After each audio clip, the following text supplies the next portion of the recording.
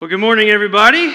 Welcome to week 4 of We. Now, I have a lot to cover today, and so if I talk too fast, you can always watch it later on our website in slow motion, or you can read it in my notes. Okay, so if you have actually seen or heard all of the talk so far, and you're still here, I believe that you are what I thought you were, dedicated.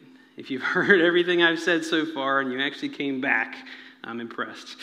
Now, if you're a guest with us and you've missed the last 3 weeks because it's summertime and you got things to do, then you really need to catch up. You really need to watch the videos for the last 3 weeks because I don't have time to catch you up today. So what I need you to do today is promise me that you'll watch all of them online today. In fact, I want you to turn to your neighbor and say, I'm going to watch them all.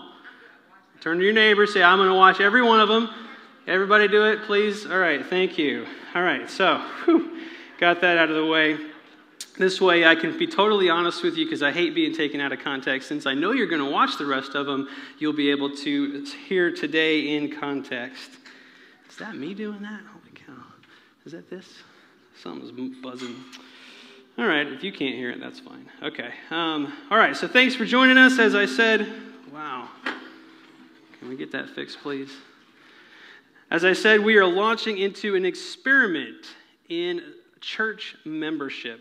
What we're doing here, this whole concept of We, this series that we're doing, is we're attempting to recreate the Acts 2 church. It's attempting to make church membership a model that actually is worth having instead of just a document that you sign and forget about and never hear about again. We want church membership to be us together committing to grow spiritually. I've compared it to a group of friends who've decided to hire a personal fitness trainer, and they all work out together, helping each other out, getting trained by a personal fitness trainer in order to achieve results. And I believe that church membership should and can work the same way. And I've literally been taking you through the very first membership class of the New Reality 2.0. So again, if you've missed any of the weeks, you really need to watch them online or at least read the notes. Because next week we could call it Commitment Sunday. I know it's a scary word, but what we're going to do today at the end of service is hand out the membership agreements, the document. If you've ever been a member here at any other church, you always sign some kind of agreement that says, I'm going to do this, that, and the other thing. Well, it's no different, but this one's actually two-sided, which we'll talk about later in the service, where we're going to be handing those out to each individual. Membership is an individual thing. Even though families can do it, we still want individuals to do it, but we're going to be handing them out at the end of service to each one of you so you can take them home, you can read through them, look up the scriptures that are listed, tell for yourself if you think this is what you want to be a part of, if you want to commit to it. And as I said last week, you don't have to be a member to actually attend and participate in what we do, but you will be missing out on the cool stuff that I talked about last week, especially if you were here, the family, the body of Christ. So, moving on. Let's start us off today reading the scripture that we've been using as our base for this whole series, and it's from Ephesians chapter 4, verses 11 through 16. It says, "Now these are the gifts Christ gave to the church: the apostles, the prophets, the evangelists, and the pastors and teachers. Their responsibility is to equip God's people to do his work and build up the church, the body of Christ. This will continue until we all come to such unity in our faith and knowledge of God's Son that we will be mature in the Lord, measuring up to the full and complete standard of Christ. Then we will no longer be immature like children. We won't be tossed and blown about by every wind of new teaching. We will not be influenced when people try to trick us with lies so clever that they sound like the truth. Instead, we will speak the truth in love, growing in every way more and more like Christ, who is the head of his body, the church. He makes the whole body fit together perfectly. As each part does its own special work, it helps the other parts grow, so that the whole body is healthy and growing and full of love." This is what the church is supposed to be. This description here is what church is supposed to be. As we all do our parts, as we all work together, we can become healthy and growing and full of love, and we will look like the Acts 2 church that I covered several weeks ago.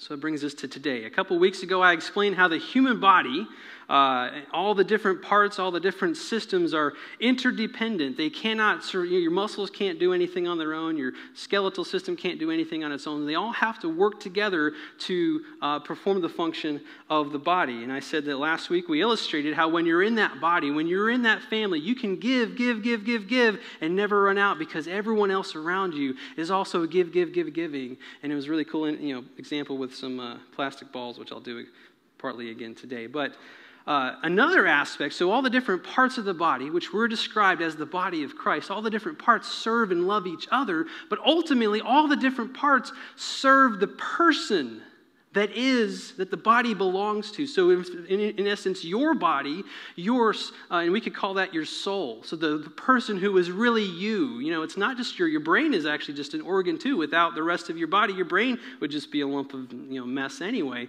But the truth is the person that you are is what your body serves. And so in our case, we could call that the soul.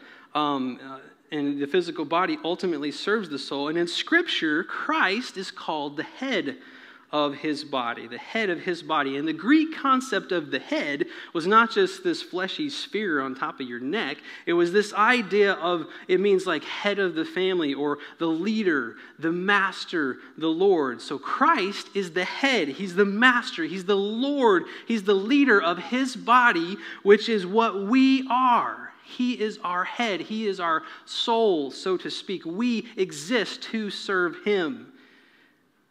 Just as the different parts of your human body exist to serve you, we, the body of Christ, exist to serve him. And this is the vertical relationship. Last week I talked about the horizontal relationship, how it is we serve and love each other. And today I'm going to talk about how it is we serve and love our King. I'm going to cover specifically what is expected of the different members of the body as we serve our King. So let's start with me, your pastor. What is my role in this body? And again, I'm just a part, just like you. Well, it just so happens that my role is spelled out specifically in Scripture. I'm very lucky. My job description is right there in the Bible. It says right there, it's in the verses we just been reading. It says, these gifts Christ gave to the church, and one of them is a pastor. It says, my responsibility is to what? To equip God's people to do his work and to build up the church, the body of Christ. That's my job. That's what I'm called to do. And my role in this body, pastor's role, applies to all pastors, anyone who is a pastor. So a children's pastor or an associate pastor or a youth pastor. Our job, our calling, our mission from God is to equip and build up the church. So let's talk a little bit more about that. The Greek word translated as equip is katartismos, which means bringing to a condition of fitness, perfecting. Oftentimes it's translated as perfecting. So really, my role as your pastor is to bring you to a condition of spiritual fitness. So basically, I'm your personal spiritual fitness trainer, right? And my job, my service to my King, my Lord, my Master, is to make you lean, mean, spiritual fighting machines. That's what I'm supposed to do. And in doing my job, I am also called to build up the church. The Greek there for build up is oikodome. I'm taking Greek in the fall, so I might know how to say these things later. But anyway, oikodome for now. Constructive criticism and instruction that builds up a person to be suitable dwelling place of God. Ooh. Let's read that again. A constructive criticism and instruction that builds up a person to be the suitable dwelling place of God. That's a big job, don't you think? My role, what I'm supposed to do, my role in this body I've been talking about for the past 3 weeks. Basically, I believe God has called me to run this church for the purpose of equipping you, of building you up, for bringing you to a condition of fitness, and for making you a suitable dwelling place of God. And the scriptures in Ephesians, therefore, starting in verse 13, it says, this position, this role, this calling that I'm commanded to do will continue until we all come to what? Such unity in our faith and knowledge of God's Son, that we will be mature in the Lord, measuring up to the full and complete standards of Christ. Then we will no longer be immature, like children. We won't be tossed and blown about by every wind of new teaching. We will not be influenced when people try to trick us with lies so clever they sound like the truth. My job is to prevent that. Instead, we will speak the truth in love, growing in every way more and more like Christ, who is the head, the master, the Lord of his body, us, the church. And he makes this whole body, all of us, fit together as each part. Each part does its own special work, including me. It helps the other parts grow so that the whole body is healthy and growing and full of love. So this is my part. And I promise to do this with all of my being. This is why I cannot compromise. This is why I cannot run a comfy, cushy, come as you are, stay just the same kind of church. God won't let me. He has called me to something more. Is it a big task? Yes. Do I feel equipped for this? Adequate for this? No. Do I believe God doesn't call the equipped, but he equips those he calls? Yes, I believe that. And I believe that God has been equipping me for years, in some way. Just like a personal fitness trainer has been trained and equipped to do what they do, I have been also educated and trained, but more importantly, gifted by God to do my job as your spiritual fitness trainer. And I do not say this to boast. I do not. In fact, this is not of my doing. I didn't invent this.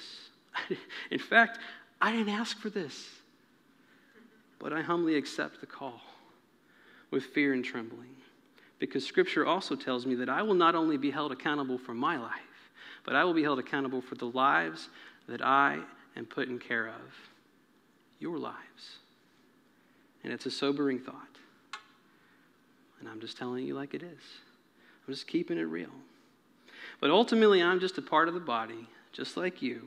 We each have a role to play, and this is my role, and I accept it gladly with all humility. And I can't do my job without your cooperation.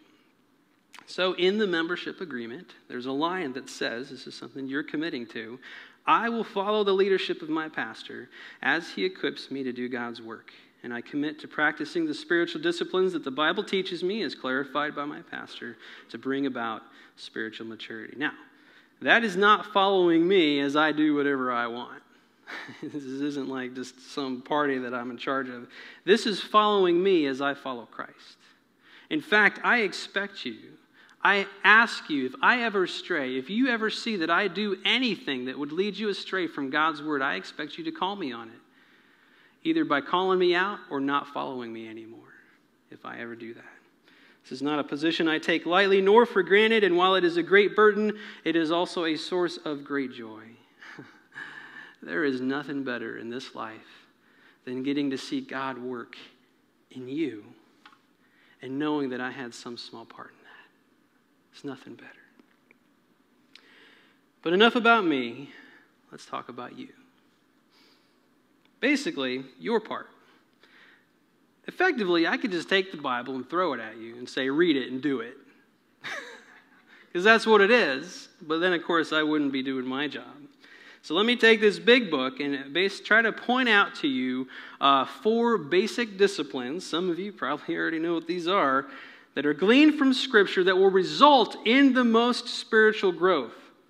These are effectively the spiritual versions of eating right and exercise. You want to get physically fit, you got to eat right and exercise. You want to get spiritually fit, you have to do these 4 things. And members will commit to practicing and growing in these disciplines and allowing the church, me and others, to hold you accountable to that commitment. The wording in the membership agreement is such. It says, I willingly ask my church leaders and family to lovingly hold me accountable for practicing and growing in the following spiritual disciplines. And then there's the 4 listed, which I'll cover today. Now, a note about accountability. Well, first of all, if we didn't have it, what would be the point? Right? It's like, what's the point of getting a gym membership if you never actually go? Or if you do go and all you do is sit at the bike on your iPad or iPhone or watching the screen and not actually pedaling. What good does that do you? That kind of membership is not what we're talking about. You have to actually exercise while you're there to make a difference. Everyone knows this. Those people on The Biggest Loser don't lose weight just because they're on the TV show. They have to do work, right? So like I said, you don't have to be a member to be a part of this church.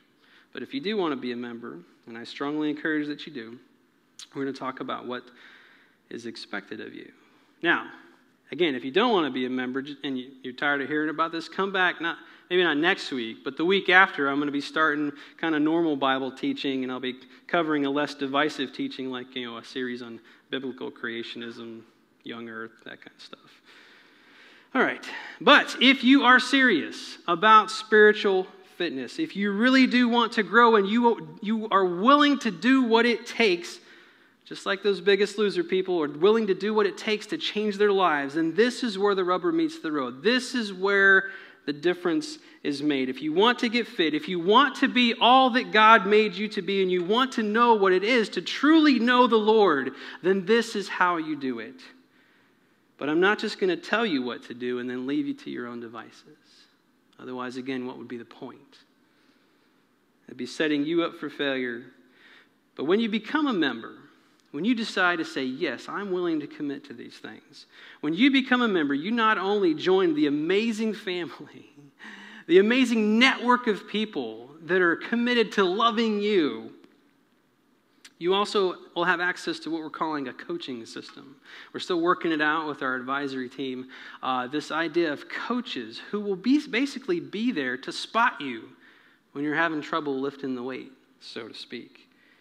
And we'll talk more about that later. You make the commitment, we lovingly help you keep it, and we rejoice together as your life is changed in front of our eyes. So accountability, what is it? Well, it's loving encouragement to help you succeed in your goals of spiritual growth. Remember, this begins with you wanting to grow. Wanting, because you have Christ inside of you, you have a natural desire to grow more like Him. You can't help it. It's part of being a Christian. And so as you have this desire, we're going to help you by lovingly encouraging you. Hey, come to the gym today. Hey, man, where are you? That kind of accountability. What it's not is legalistic stats watching so we can kick you when you're down. I know that's the word. That's probably what most of you think when you hear the word accountability. You're like, man, if I mess up one time, I'm out of here. That's not at all what this is. This is you can do it. Come on. You wanted this. We can help you. It's going to be good for you. Trust me. Let me help you out. I've been there too. It's that kind of accountability. Get it? It's not a hammer. It's I don't have another term for that. All right, so I was trying to think of one anyway. Basically, while it is necessary, so there's going to be a tension here, and I've talked about this with others. There's this tension to manage. It is necessary, unfortunately, it is necessary to have something of a list of things to do. But the primary focus of this experiment is actually personal relationships. It's people helping people. But we would be doing you a disservice if there weren't actually some minimum requirements. It'd be like basically you hire a personal fitness trainer and all you guys ever do is hang out and eat burgers together. What would be the point, right? So I hope you understand that. This is not about legalistic, all right, we are gonna measure things. We are gonna track things, but it's not for the purpose of like, all right, you were just shy of making the mark, we're gonna pound you. It's so that we can tell the coaches, hey, so-and-so needs a little bit of help, needs a little bit of encouragement, needs a little bit of, hey, can I pray with you? Hey, can I help you? That's what this is about. It's people helping people. It's doing life together. But it's doing life together with a purpose. It's not just hanging out. It's that purposeful love that we talked about last week. So, what are the disciplines? There's 4 of them. They're not listed in any particular hierarchical order, but I had to list them in some order because we live in linear time and all that kind of stuff. So, anyway, number 1 is fellowship. Fellowship. This one we already talked about last week. It's basically doing life together. It's our mission to what? Do life together in what? Authentic community. It's also called fellowship. It's being a part of the family and spending time with each other, not just for having fun, but with intentional acts of growth. It's basically making church attendance a priority. Because it's hard to be we when it's just me. It's participating in the things that we do as a family, like potlucks, events, small groups, things like that. So, membership will include a commitment to doing life together, to participating in what we do as a church family, and especially being here on Sundays. While we do believe that life groups, the small groups, the doing life in smaller groups during the week is the absolute best way to grow spiritually, all we're really asking is that you at least make a priority of being here on Sundays. Okay? That's the minimum commitment. The actual wording of the membership agreement is, I will, on a regular basis, diligently spend time with God's people to the extent that I am able, that's the key, by attending our Sunday morning services and participating in our life groups and other gatherings.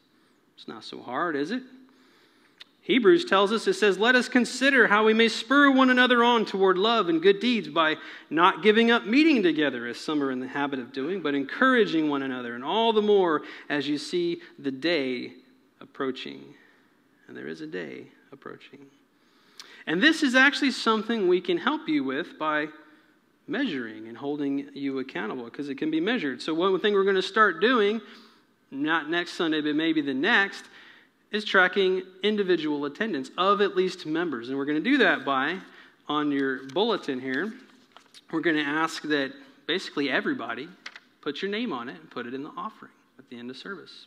If you're already a member, we're going to have, like I said, we're going to hand out membership agreements at the end today. There's going to be a new member information because we're resetting our database. So even though we already have a lot of your info, you're still going to want to give it to us. So if we already have your info, you just put your name, hey, I'm here. You're letting us know that you showed up. It's letting us lovingly hold you accountable. And I'm sure some of you are freaking out about that right now, but we got to do something. This isn't just, hey, I'm going to do it, and then you don't hear about it again. This is different. This is different. If you really want what this has to offer, if you really want to grow spiritually, if you really want to get fit, then it shouldn't be that hard to commit to just being here on Sunday. Right? Now, with that said, there are some exceptions. We're not expecting 100% attendance, but once a month is really not enough. Right? Now, again, there are exceptions. Many of you work on Sunday. Many of you have duty, or you go out to sea, or you have babies, or you get sick. All these other things that, of course, are reasonable reasons to miss church. And so what we're not going to do is we're not going to be, all right, stats. Oh, look, Kevin, he was here for 98% of the time. Hey, Kevin, where are you, man? You said you were going to be here. Hey, man, my mom died or something. It's not going to be like that. Basically, we're going to be tracking, and we don't have it quite figured out what the numbers are yet. This is an experiment, folks. We're figuring this out kind of as we go. But what we're going to do is we're going to say, you know what, Kevin, it looks like you've been gone for like 5 weeks. Is everything okay? Is there something? No, man, I've just been underway. Oh, well, that's sweet, man. That's cool. Is there any way we can help you out, like send you the sermons on your boat or whatever it is? It's like that. You get it? You understand this? This is not us keeping track so we can pound you. It's so we can help you, so we can notice. Sometimes, there's a lot of you. It's not easy to notice who specifically is not here on a Sunday, so I can call you and say, hey, how you doing? Can I pray for you? This helps us to know you're here. All right, enough about that. So again, we know there are exceptions, and we'll cover those kind of one at a time. I can't cover every possible situation here this morning. I don't have time for it, but there will be a time for questions later. All right, moving on. The next two disciplines are things that are really not that easy to measure, but they are absolutely crucial to growing spiritually. The first one, number 2 on our list today, is time with God's Word. You knew that was coming. You knew it. This one should be obvious, right? Every person who calls Jesus their Lord should be able to at least dedicate 15 minutes of their day to listening to Him talk. You just should. You listen to your Facebook that long, right? Anyway. So if you're serious about knowing God, then you absolutely, no way around it, must read what He wrote. Otherwise, you only know Him through hearsay. Whatever the preacher said, whatever I heard so-and-so say. You only get to know Him by reading what He specifically wrote. Just like you only get to know another person by talking to them directly. Make sense? All right. 2 Timothy 3 says, all Scripture is God-breathed and is useful to teach us what is true and to make us realize what is wrong with our lives. Of course, most of us don't like to know what's wrong with our lives, and that's why we don't read it. It corrects us when we are wrong and teaches us to do what is right. God uses it to prepare and equip his people to do every good work. So God's word is the primary tool for he uses to equip his people. Romans 12 says, therefore I urge you, brothers and sisters, in view of God's mercy, to offer your bodies as a living sacrifice, holy and pleasing to God. This is your true and proper worship. Do not conform to the pattern of this world, but be transformed by the renewing of your mind. Then you will be able to test and approve what God's will is, his good, pleasing, and perfect will. Do you want to know what God's will is for your life? Do you want to give God proper worship? Do you want to be changed, to be transformed? Then you have to renew your mind. You have to stop filling it with junk and fill it with God's word. This is how it works. It's just like if you want to get healthy, you can't eat sugar and junk food all the time. And if I'm going to get healthy, so I'm going to add a salad once a week. It ain't going to work, is it? You have to actually start eating protein and vegetables and things like that. See, I know this, but I don't necessarily do it. Especially, I'll talk about that another time. But you get it. The laws don't change just because we don't follow them, okay? So how do we help you with this? Okay, so again, this isn't just, hey, read your word. You said you're gonna. I expect you to. That ain't it. How are we going to help you with this? One of the ways we can recommend, there's YouVersion. There's lots of reading plans on there you can use. There's all kinds of ways that can help make reading the Bible easy. We'll hook you up with accountability partners. Me and my friends, for years now, we do the YouVersion, take the little picture, hey, I read today, text it to my buddy. It's kind of holding us accountable. Now, if you don't have someone that you necessarily want to hook up with yet, we're working on a plan where you can kind of let the church keep you accountable, where you can send us text messages and things like that. We used to do that Word Up program a couple years ago. We're going to bring that back. Some of you remember that.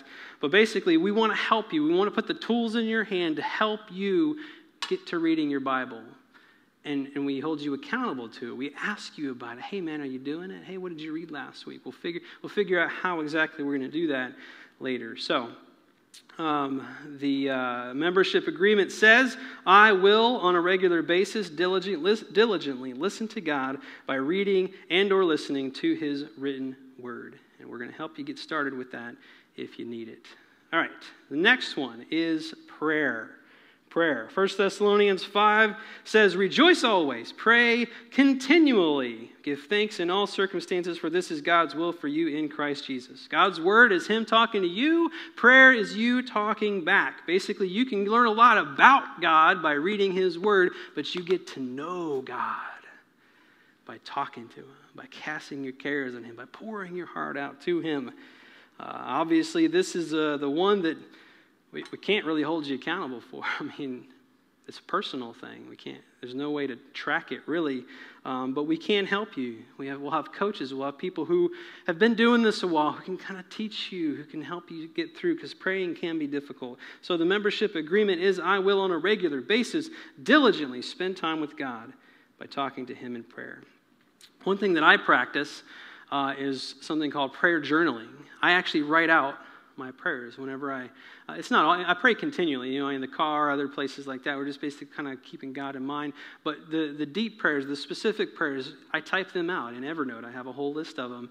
And it's just it's really nice because for one, my mind, I get distracted when I'm trying to pray just on my own. As soon as I start talking to God, I think about whatever else in the world I can think about. I'm sure none of you have that problem. But typing it out actually helps. It makes me focus a little bit more. And then sometimes I just type a question and I wait. And I try to listen. And if maybe a thought comes to mind, I type it out, see maybe that's an answer from God. And then I do it several days. And if it's consistent, then I think God's talking to me. In fact, I've used that a lot in preparing for what it is we're doing here at the church. And a cool thing is you can look back on past prayers and see how God has answered them or even changed you in the process. So anyway, I could teach you how to do that if you want. So prayer is a crucial part of growth. It's how you know God intimately. And although we can't hold you accountable for it, we do expect you to commit to it, and we will help you. We'll help you. That's the whole point. It's let us help you. All right. Number 4 of the 4 is giving. Giving. If Bible reading, prayer, and fellowship are the eating right of spiritual fitness, giving is the exercise. The other three feed you. I'm praying, I'm talking to God, I'm reading His Word, I'm hanging out with people who love me. Giving is the exercise. It's also the hardest of the disciplines to start, but also the most rewarding once you actually get going. It's not unlike weightlifting or running. It's so hard to start, but once you kind of get in a groove, don't you ever notice that it feels good? You look forward to it. Basically, doing the other three and not giving is like practicing a lot but never playing in the game. It's a whole lot of listening without a lot of doing. So the primary statement in the membership agreement reads, I will, on a regular basis, diligently give back to God a portion of all that He has given me, which is all that I am and have. Basically, God only expects us to give out of what has been given to us, which is everything, right? In Scripture, we are expected to give back to Him in two basic ways, two major categories. The first is our time in service to God through His church, the body of Christ. The membership agreement reads, I will on a regular basis give back to God a portion of the time He gives me by serving this church both as needed and in my area of unique talents and spiritual gifts. Since all of the time you and I have is given to us by God, it seems only fitting that we should use at least some of it to serve Him. And not only does He give us time, He gives us abilities, talents, and even spiritual gifts that He expects us to use in serving Him as parts of His body. Remember how in a human body all the different parts and systems basically serve the purpose of the body?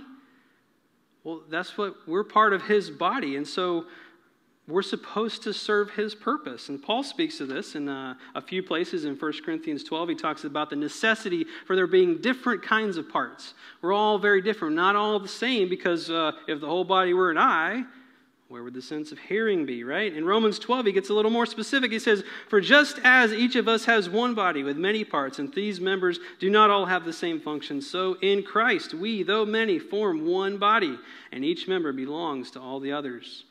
We have different gifts according to the grace given to us. If your gift is prophesying, then prophesy in accordance with your faith. If it is serving, then serve. If it is teaching, then teach. If it is to encourage, then give encouragement. If it is giving, then give generously.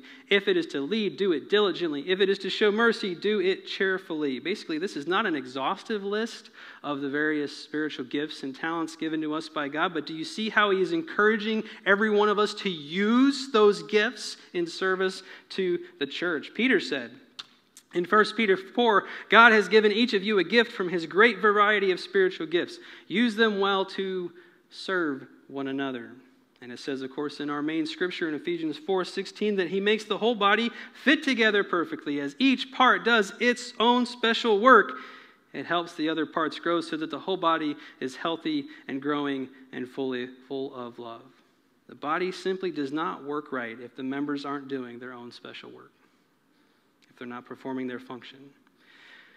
Basically, what this means is that you were created by God for a reason, and a specific reason that only fits into the context of His body. In fact, apart from Christ's body, your life and my life have no purpose or meaning.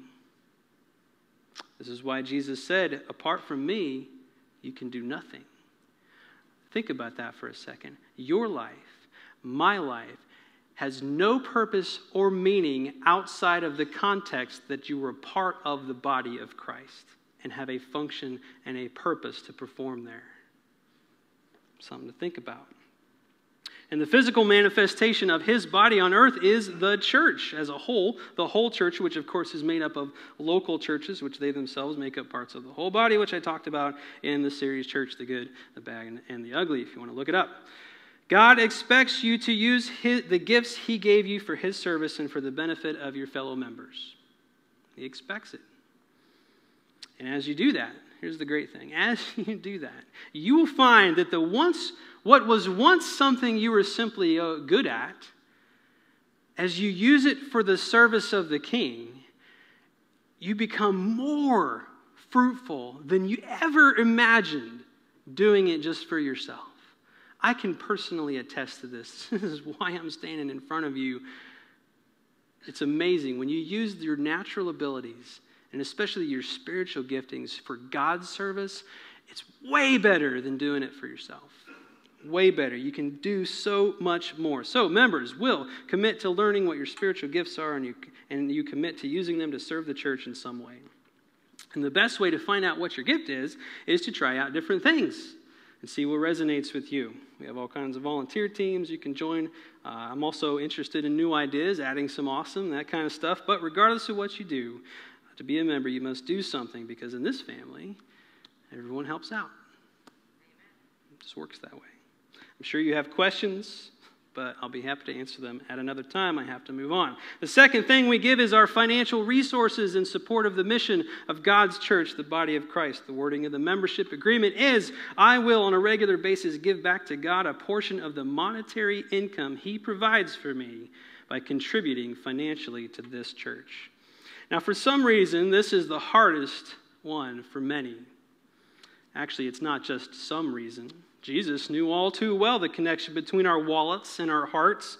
This is why He specifically warned us not to store treasure on earth, but to store it in heaven, that you can't serve both God and money. And the cure for worry is to what? Seek His kingdom first, and everything else will be added. You can look up the details in Matthew 6. But you see, God doesn't want your money. He wants your trust. He wants your trust. He wants us to acknowledge that our provision comes from Him, not from ourselves. He knows that we trust our money more than we trust Him, because we will easily skip church to go to work, but will we skip work to go to church? Because we mistakenly think we can't live a day without money, but we can live a day without God. And I could go on and on about this topic because it's had such a huge impact on my life. I most certainly would not be here in front of you if I had not started this discipline years ago and seen God do amazing things in my life. And I want the same for you. I want you to have peace about money, which is what I have. I haven't worried about money for years, despite having my pay cut in half twice. The fact is, God has always provided far more than enough. Did you catch that? My pay went down, but my living went up. How does that happen? Which would you rather have? More money, lots of money with lots of stress, or less money with no worries? Of course, we would all like to have both. Lots of money and no worries, but do we ever see that in life? Do we ever see the people, especially in Hollywood, big business, the ones you hear about, chasing after the almighty dollar, having so much of it, divorce rates skyrocketing, suicide, depression, all kinds of things. Why? Because money is their God. Jesus promises a worry-free life.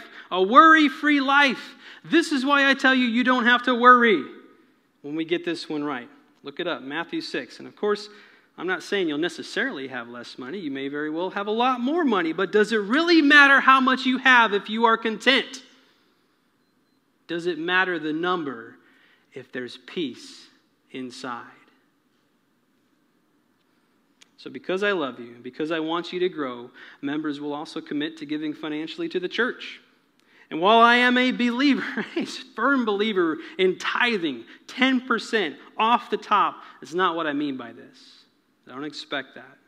We will be simply expected to give something on a regular basis and put your name on it so we can lovingly keep you accountable.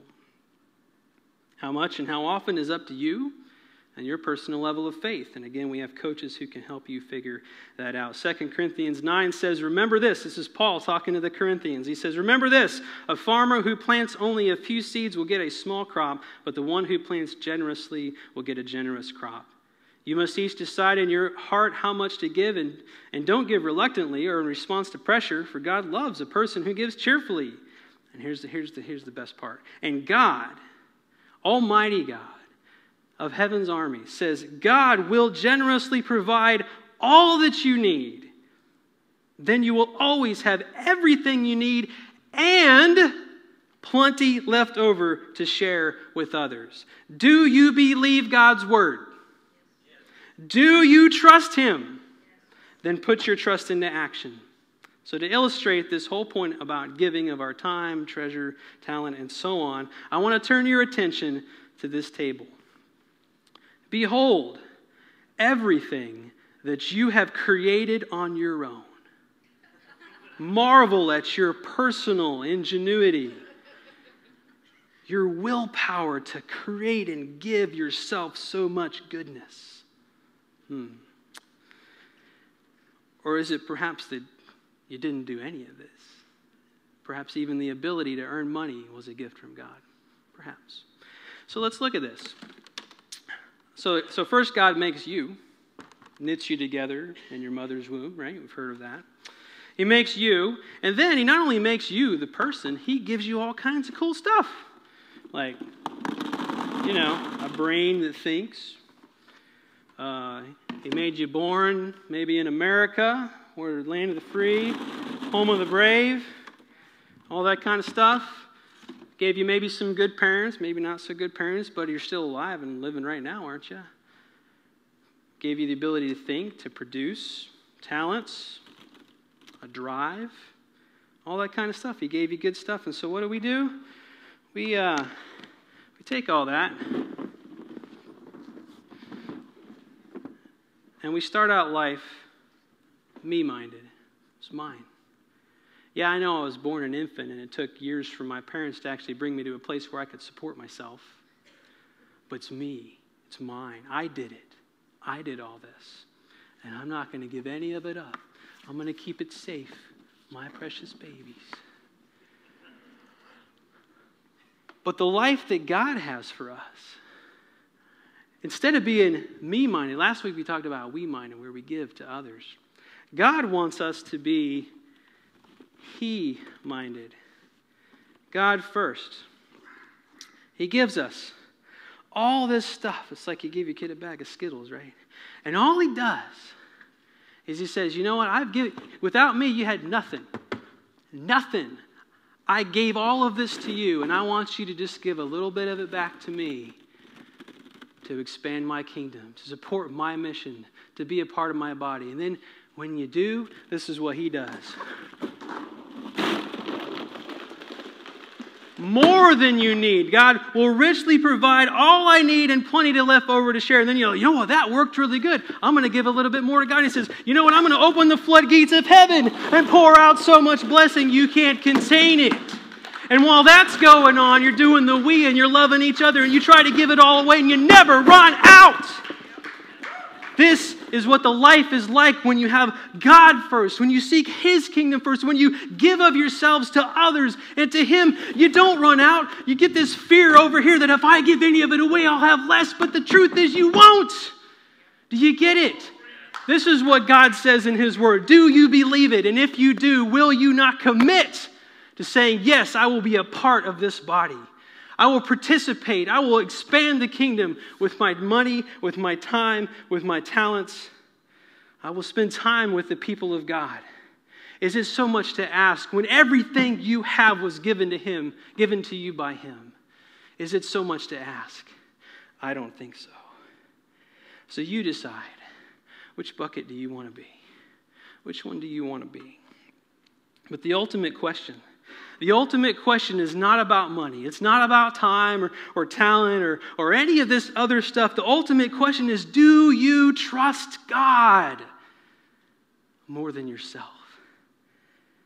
Because that's what this is all about. It all points to, do I trust God more than me? Do I trust God or do I trust me? You see, growing spiritually, what it actually is, what the sign of it is learning to trust God more than myself. It's going from here to here. Go back to the other one. It's going from trusting me more to trusting God more. It says it right there in Proverbs. It says, trust in the Lord with all of your heart, and don't lean on what? Your own understanding. Trust God. Trust God and not yourself. Seek His will in all you do, and He will show you, He will direct your path. He will richly provide all you need and so much more. It's all about getting to know him. And a big part of getting to know someone is trust. And ultimately, here's the other part, is that trust requires action. It's not enough just to say you trust Jesus. You have to do what he says. It's more than just feeling or thinking something in your head. It has to produce action. In fact, the evidence of trust is action. James 1:22 says, do not merely listen to the word and so deceive yourselves. Do what it says. Trust requires action. Action. So those are the practices, the disciplines that cause spiritual growth. Bible reading, prayer, fellowship, giving. They're the eating right and the exercising of spiritual fitness. And they are all required, not just for membership, but to actually grow, to actually become spiritually mature. And I can promise you, I can guarantee you that if you do these things, your life will be changed. There's no way around it. If you eat right and exercise, you will get healthy. If you do the spiritual disciplines, you will grow spiritually. Your life will be changed from the inside out. You will be transformed. You can't deny it, and you can't get around it if you actually do these things. And here's the best part, is you don't have to do it alone. You don't have to do it alone. You don't have to be like, well, I'm going to try. I'm going to do my best, but I just don't. You don't have to do it alone. That's the whole point of this. That's the whole point of this membership being a part of the we, is that it's not me trying to figure it out. It's we doing it together, loving each other, helping each other grow. That's what Jesus called us to. What a glorious part of living, is it not? The rest of the world says you got to do it on your own. But God says do it with others. Do it with my family. Do it with me guiding you, protecting you, using people to help people. This is what it's all about. It's about becoming we, as we are dedicated to seeing our lives changed. This isn't just, our vision is to see lives changed. It includes us. I don't want to just use all of you to help people out there. I do, but it's about changing us. It's about us growing, us changing. It's we being dedicated to seeing our lives changed by the transforming, restoring power of Jesus Christ. And the steps are that we are united. Talked about that the second week. We love each other. That agape kind of love that we talked about last week. And finally, we serve God together. And our lives change because of it. And it is my job, my calling, my duty, and my great joy to equip you and to build you up toward that end. And as your personal spiritual fitness trainer, I have just laid out your fitness plan. And I'm going to be here to encourage you and lift you up and do everything I can to help you grow. Me and others who are as dedicated. Now, the membership agreement, very quickly, because I'm totally out of time, is double-sided. The one side lists the things I talked about today and a couple others of what you will commit to the church as a member. But the other side is what I, the church, will commit to you. And so I'll quickly cover those. One is that we promise to actively love you as commanded by Jesus in John 13, defined in 1 Corinthians 13, and acted out via the one another's found throughout Scripture. Now, this is actually an echo of something you will commit to the church members, is that basically we're committing to love each other like we talked about last week. The next one is we, the church, promise to care enough for you, to hurt when you are hurting, to rejoice when you rejoice. We promise to do what we can to help you when a need arises in your life. And we promise to lovingly hold you accountable to these agreements you made with us today by providing a network of coaches who will encouragingly help you achieve your spiritual goals. That's our side. Your side we've talked about. And it has to start with you. I can't do it for you. You have to decide, do you really want this or not? You have to decide if you're willing to give God a chance to change your life by joining with the portion of the body of Christ that is Reality Church. We're not the only one in town necessarily, but you're here. Why not be a part of this? And I so hope that you will, because I love you. Let's pray. Heavenly Father, I praise your name. I fall at your feet and worship you, because you are good and you are sovereign. You've chosen us to be here today, to be a part of this experiment that you've laid on my heart some time ago, and you've brought others on board. And as big of a risk as it may be, Lord, to ask people to commit to something, you called me to do it, and so I have. And I pray that this message that was delivered today speaks to the hearts of those that are here and those that will listen online. That you will you tell them that there's a day coming, Lord. The time is near, and it's time to decide if we're with you or not. And I pray that for each one of us that we decide to be with you too. As the song says, decide to follow you, no turning back. Even if none go with me, still I will follow. I pray that is the heart of each one of us today as we leave. And I give you praise and glory and honor in Jesus' name.